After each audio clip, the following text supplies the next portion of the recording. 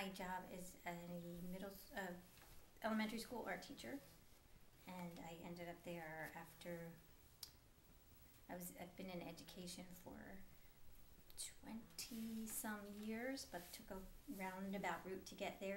Didn't know that I wanted to be a teacher until I kind of stumbled into it. Mm-hmm. So I started out in preschool and then taught kindergarten, so early childhood ed. Then I worked in elementary ed for a few years in private schools.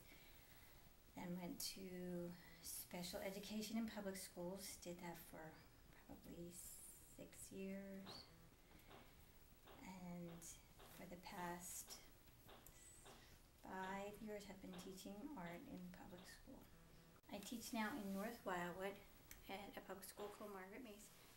It's a different socioeconomic area than in the previous schools in which I taught.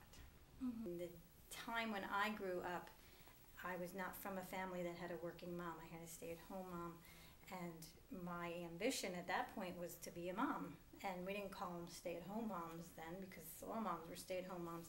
It was before women were commonly in the workplace. So really, I never thought I was going to need a career. So I guess in college, probably I didn't really take it I took my studies seriously, but I never actually applied that to any thoughts of my future career.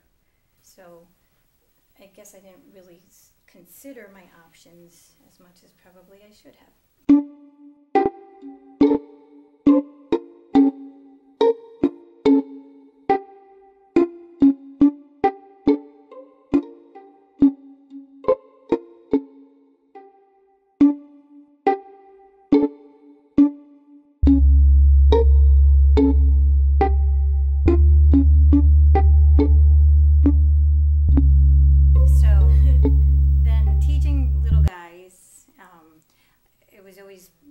My favorite time of our day was when I got to do projects, artsy, creative projects with them.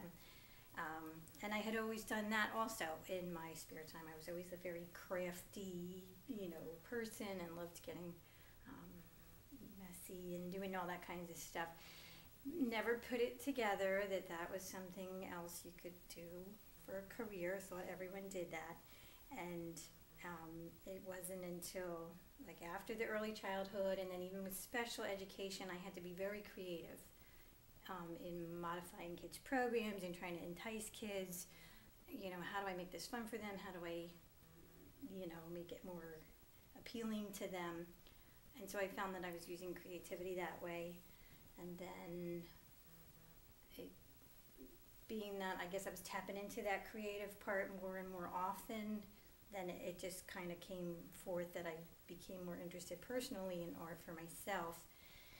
And then if I was taking all these art courses because I wanted to know how to do it for me, well, don't I just apply that and combine the whole thing and be an art teacher?